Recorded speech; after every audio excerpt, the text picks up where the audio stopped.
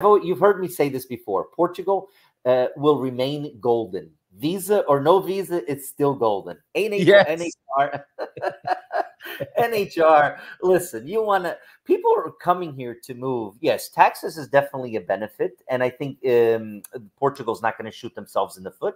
Some changes will need to be made. Do you remember when in 2009, when the NHR program started, it was 0% tax, okay, for 10 years. Now, since 2019, which for 10 years, since 2019 up until now, it's a 10% tax break, right? So maybe there's going to be some taxes to be looked at. The NHR will not go away, some part of it, only because Portugal is trying to bring back the diaspora, okay, the Portuguese. So it's not just for foreigners. It's not just for foreigners, Carl. People have the idea of foreigners. No, Portugal, in order to remain competitive, will have to have the right people, okay, the medical doctors, the teachers, the nurses, that are essential to the growth of the economy and Portugal. So Portugal will not do that. What I think they're going to make some changes, they will be for foreigners or anybody that wants to live here, because it's still going to be attractive. But guess what, guys? Isn't it if you still have the lower cost of living, okay, if you have the safety, if you have the services, the healthcare, how expensive it is in the US or even in the United Kingdom or other countries for people to have, even if they have private healthcare. I'm not even talking about the free service. I'm talking about private healthcare where people could still be affordable. Okay, and that's what it is. Portugal will still be affordable. Tax or no tax, NHR, no visa, it's still golden. It's still going to be, it's not going to stop because Portugal is one of those places that people are discovering. So for the next few years, we're a country of about 10.5 million people. I think probably another 2 or 3 million foreigners should be coming to Portugal in the next 10 years. So look at it like another 1 million a year. There's plenty of room. Go to the interior parts of Portugal. People that are in Trás-os-Montes, in the Minho. You know what? Maybe the Algarve is saturated. Maybe Lisbon, Porto, but there's so many. If you ever go to Guarda, Viseu, beautiful places to live.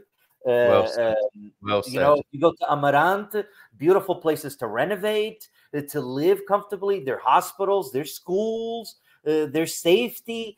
People would say there's even a better quality of life living in the interior parts of Portugal. I would agree with them, Tony. I would agree with them, and there is all of that capacity, and it's a wonderful possibility, potential, isn't it? That you know, arguably some of these parts of the country are a little neglected. You know, this is a global phenomenon, isn't it? People moving away from the interior, moving away from rural areas into the marginal and the cities, the big cities.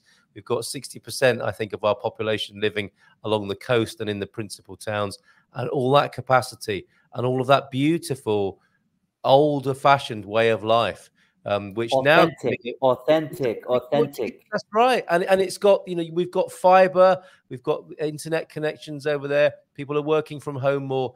We are poised. Not many people talk about this. We're poised on an interior regeneration if it's done right, if it has the right sort of subsidy and the right sort of attention. And clearly, you're giving it the right sort of attention by holding up this promise and this potential of all of that capacity that's still there. So, yes, as Jim says, come on in. The water is fine. We're not talking literally, Antonio. We're not talking about having a dip in the bay here at San Martino de Porto. I nearly did that at the weekend. But the water, metaphorically, is fine, is it not, Tony, here in Portugal?